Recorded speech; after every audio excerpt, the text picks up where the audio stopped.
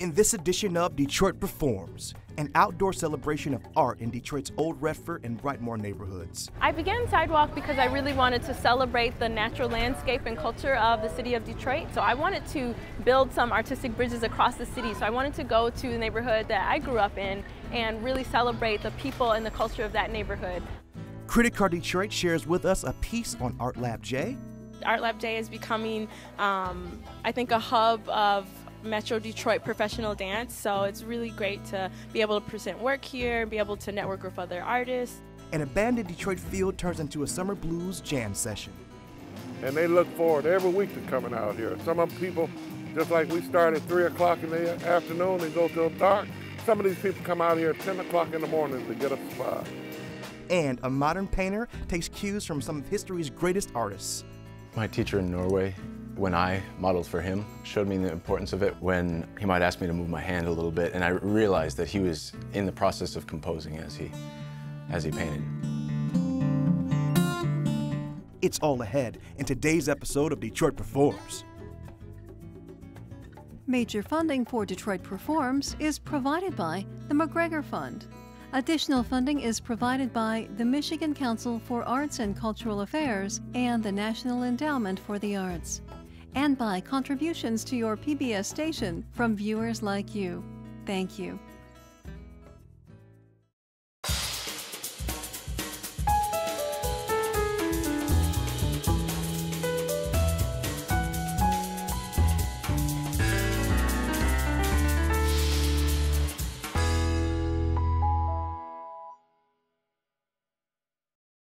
Hilberry and welcome to Detroit Performs, everybody. I'm your host, DJ Oliver, and this week is very special to me as we get to tour my old stomping grounds, the Hilberry Theatre, where I performed as a student at Wayne State University.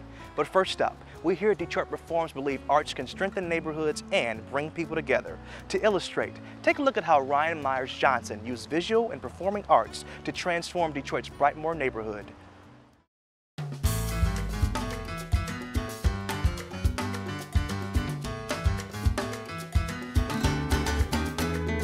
My name is Ryan Myers Johnson. I am the founder of Sidewalk Festival of Performing Arts, and I began Sidewalk because I really wanted to celebrate the natural landscape and culture of the city of Detroit. Right now, Detroit is experiencing this amazing artistic renaissance, but it's largely centered around Midtown. So I wanted to build some artistic bridges across the city. So I wanted to go to the neighborhood that I grew up in and really celebrate the people and the culture of that neighborhood.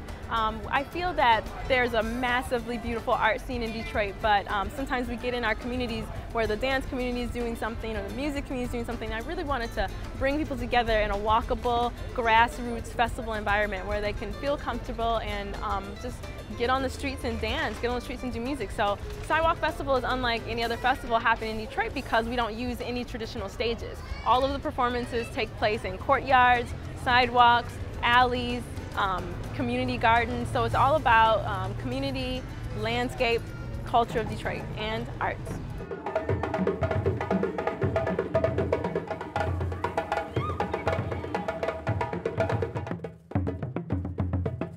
Site-specific art is really about celebrating the place in which it is produced. And so what I would like to do is sort of change how people see the space that they're in. I want people to understand that dance, music is something that doesn't just need to be contained in a theater. You can bring it anywhere. You can bring it to your front yard, to your backyard. So I really want to bring that message to people that art is everywhere. It doesn't have to be confined to a theater space or a museum.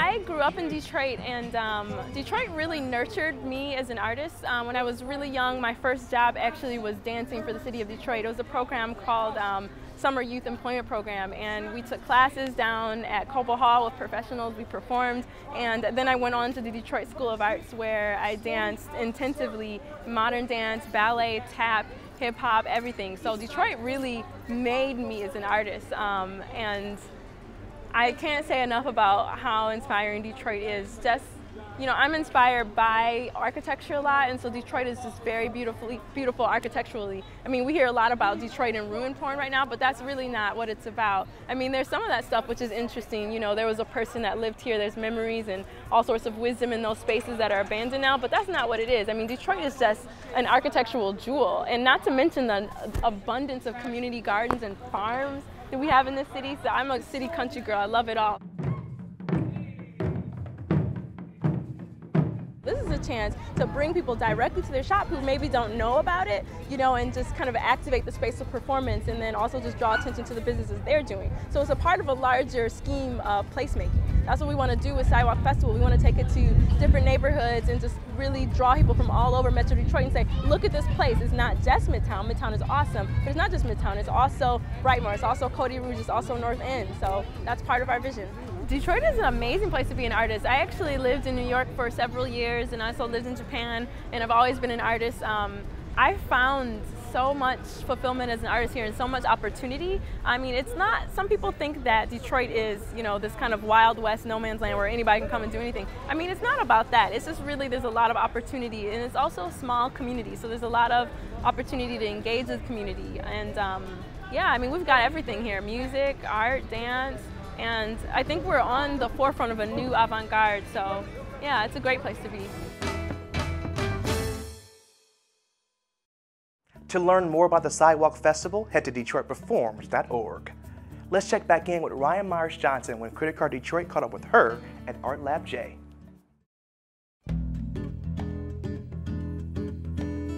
Hi, my name is Ryan Myers-Johnson. I'm a Detroit-based choreographer and dancer.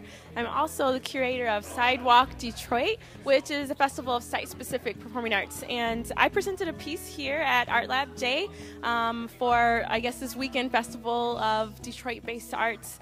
I really enjoy performing at the space. This isn't my first time here. Artlab J is becoming, I think, a hub of Metro Detroit professional dance, so it's really great to be able to present work here, be able to network with other artists, and meet people from all over who are really interested in the modern dance scene in Detroit.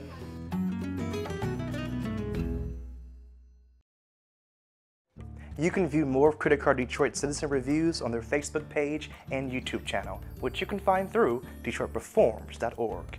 And now, here's some upcoming events happening around Detroit.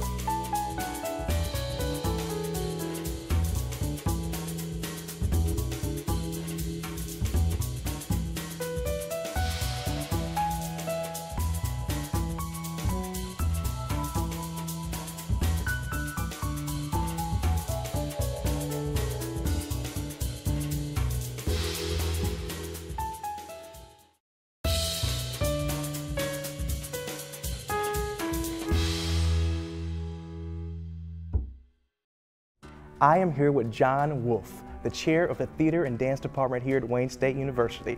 Welcome to Detroit Performs, John. Thank you, appreciate it. All right, John, so this place obviously brings back so many memories for me being a performer here, but can you tell our Detroit Performers audience what kind of performances do you actually have here in the Hilberry? Well, as you know, this is based in a classical training program, so we do a lot of classical theater. This year we'll open with Macbeth. Later on we'll do a contemporary version of Molière's The Doctor in Spite of Himself. But we also offer lots of other comedies, some thoughtful dramas, old favorites. We have Moon Over Buffalo, Big Love, Gross Indecencies, The Three Trials of Oscar Wilde. And then at the end of the season, we're going to bring a much more contemporary play. In fact, it's the 2007 Pulitzer Prize and Tony Award winner, August Osage County. So we try to create a nice variety for our audience. All right, and so what kind of performers actually perform here on the Hilberry stage? Well, the Hilberry stage is specifically for our graduate acting company and design and management company. Students come from all over the United States. This year we have actors from Seattle, New York. We have management students from as far away as Georgia, Connecticut. So we have students from all over the country who come here to be a part of our repertory theater. It's the only repertory graduate theater company in the nation. It starts with them. Occasionally, some less extensive roles might be handled by some undergraduate students. I.e. me, back in the day. Yes, exactly. And this year, because August Osage County is such a large cast, we are hoping to bring in a couple of professionals to work on the stage with the students also, so they can make a few more contacts in the business. All right. So what kind of audiences do you actually have here at the Hilberry Theatre? No, our audiences are incredibly diverse. Of course, we have the ticket holders that have come for decades. Okay. We are grateful to their constant support. And they fill us up pretty well. We're very pleased to have such a large number. We then have a lot of young professionals that are looking for affordable, quality entertainment. You can come to Midtown, perhaps they live in Midtown or downtown now, and so we become a nice place for them to go for a night out. And then of course there's the medical school and the law school and the graduate students and undergraduate students from on campus who we also like to bring into the theater. Let's be clear, we have lots of seats available. Okay. So more people can come. So why is the Hilberry Theatre so important to the Detroit art scene? Well, this is our 51st season, so we have a long tradition, which I think begins as the basis for why we're important. On top of that, we have 33,000 people came last year to Midtown to see plays here at the Hilberry and the Bonstell on down Woodward Avenue, so that's important. Absolutely. Along with that, we have our student matinee program. And so we reach to students throughout the entire metropolitan area. And students come in to see plays, typically plays that are on their high school or middle school reading lists. So we try to augment their education as well as expose them to live theater. And then we also have a number of matinees for younger children and families that are available to them. What inspires you though? What inspires you and what inspires the people that come in through these doors? Oh, great storytelling. Okay. Theater is about stories, having great stories that we tell. And then it's about that interaction, that personal interaction between the audience member and the actors on stage and what's happening. And what intrigues me the most as a theater practitioner and as an audience member is the engagement of my imagination and the imagination of the audience, that they're willing to come in and believe what we're telling them. They buy the conceits and the concepts of that production to become part of and share that experience with us. All right, well, thank you so much, John. This has been great, man. With no publicity, only word of mouth. Over 500 Detroiters have been flocking to an abandoned field every summer Sunday for over 10 years to hear the blues.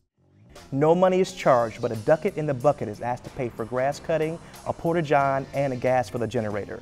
There are some legendary performers who routinely show up to jam when they're passing through the Motor City. It's one of the city's best kept secrets. John's Carpet House, he had a porch that he put carpet on for the sound reinforcement, and they used to play on his front porch, and people would sit in his yard, usually family members, sit in his yard and be entertained. And his name was John, so they called it John's Carpet House. Then Pete got with him, and it became John's Carpet House and Big Pete's Place. John died, and Big Pete took it over. Carpet House people, how y'all doing? That's much better, yeah. 1, 2, 3.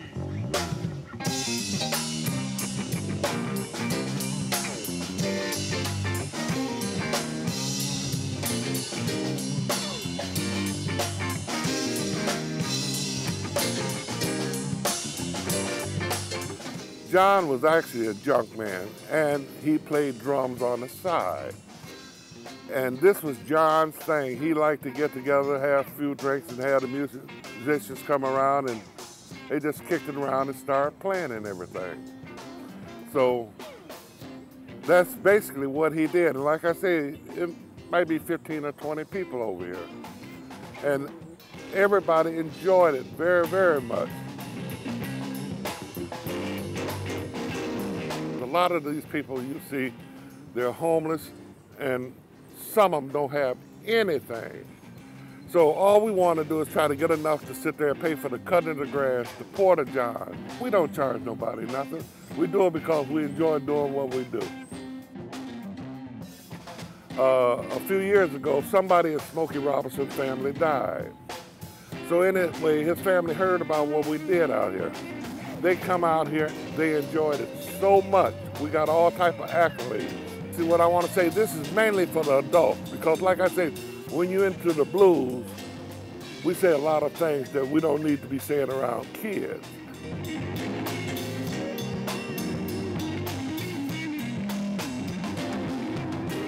We have a mixed audience. We have white, black, we have some of everybody out here. I mean, it's not a racial thing, it's people that enjoy good music and having fun. That's what be out here, and most of them are senior citizens. And if I had to guess the age, I would say from 50 to 85 be out here.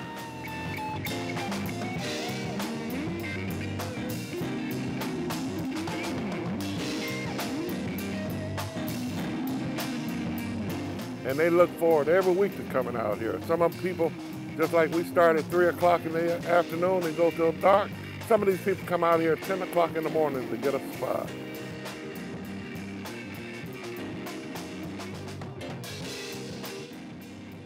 We don't have no problems over here. We don't play that dumb stuff.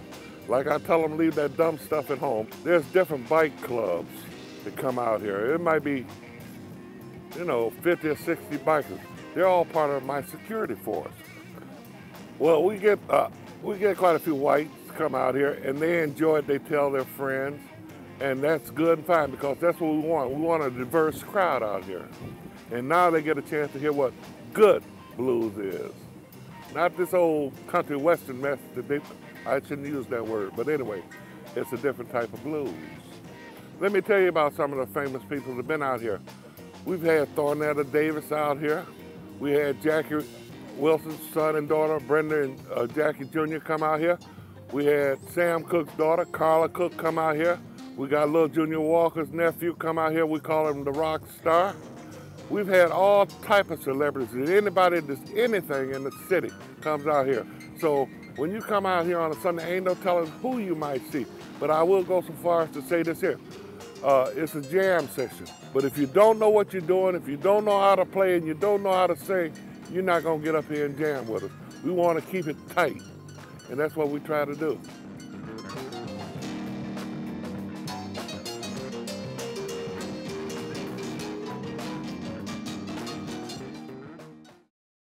To learn more about the Summer Sunday Blues Sessions, visit DetroitPerforms.org. Master painters such as Rembrandt and Caravaggio are the inspiration for our last featured artist. Luke Hillestad creates haunting images of art that capture a strong sense of emotion. Luke takes us into a studio for a painting session with one of his models.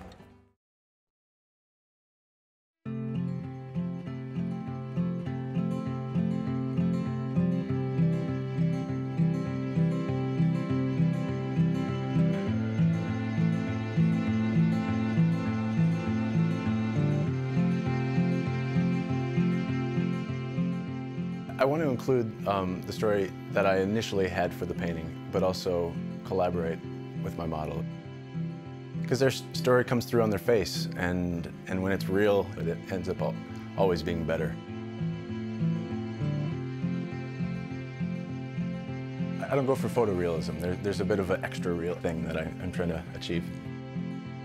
I studied music at the U of M and got a degree in classical guitar and music composition, and took a few drawing classes in school. But it wasn't until after college and after I quit a job land surveying that I decided to become a painter. When I first started painting, I thought it'd be fun to do a bunch of paintings of my friends in hoodies and jeans.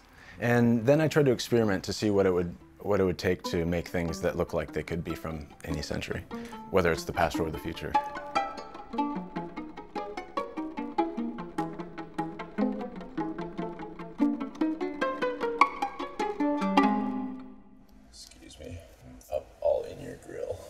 I like painting with live models. I like to get close with the models and learn about their story if I don't already know it.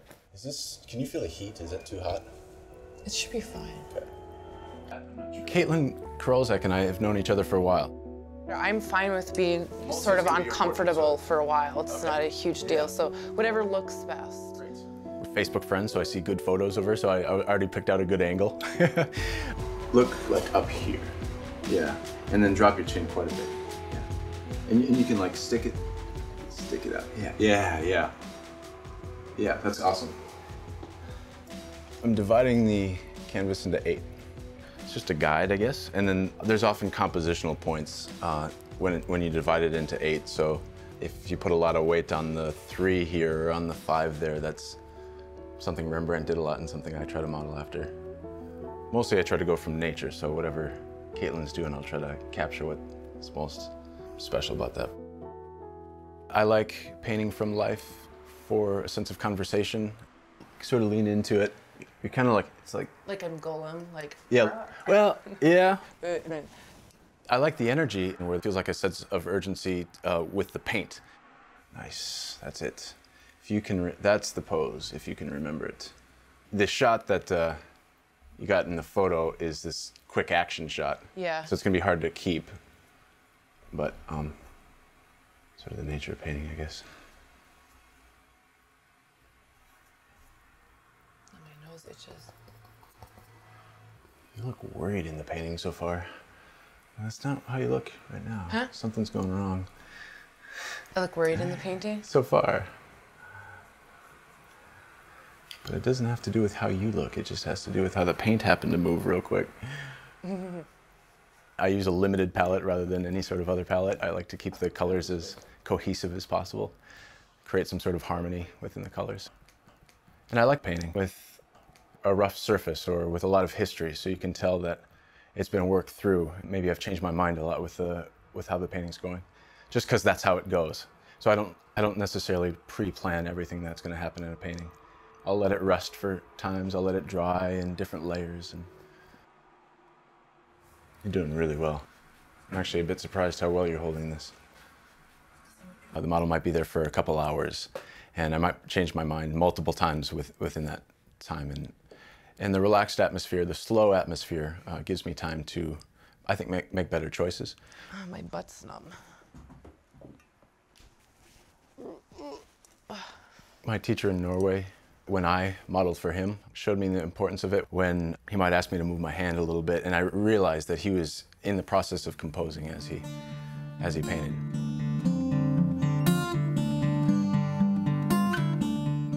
I had the opportunity to study with Odd Nerdrum in 2008. To go study with Nerdrum, I sent him a letter. Sent him some pictures of my work and asked him if I could. And then I got a letter a number of months later saying, "You're welcome to come, here's our address." It was an invitation, and so I bought a plane ticket and flew out there. It was a pretty intensive time of learning. Just watching him and absorbing things. He didn't talk much about technique. It mostly just came through apprenticeship style observing. I decided to study with Odd Nerdrum again for the second time, and I'll be going to Paris to stay for about 4 months. It's going to be a new city, so I'm hoping to paint outside more, get some sunshine, instead of being cramped up in an attic. He's a big inspiration as far as what's possible. He's been painting for 45 years or so, and there's a lot of what he does that I hope to emulate, while also going deeper into my own psyche or whatever, and find out what I'm supposed to be painting. You're gonna make me look like a goth chick. Who hung the moon so low in the sky? It taps his feet around my bedside, and it breaks the locks on all my dreams. Who hung the moon with its twisted beam?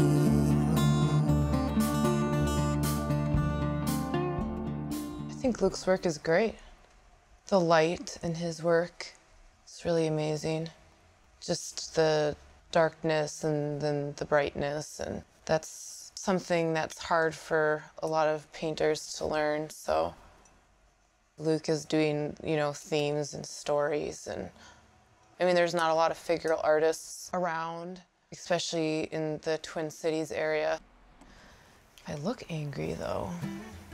Well, not angry. Just making me relax. Not angry, just Just a little worried. It might have to do with the pose. Any overarching themes for me in painting probably center around being earnest, try to avoid irony. Irony is good for jokes with people, but irony doesn't last in painting for me. And glowing flesh and transparent spirit.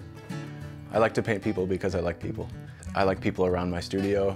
I like mimesis. I like being able to reproduce something I see, and the feeling I get for making it look similar and having a similar essence is really satisfying for me.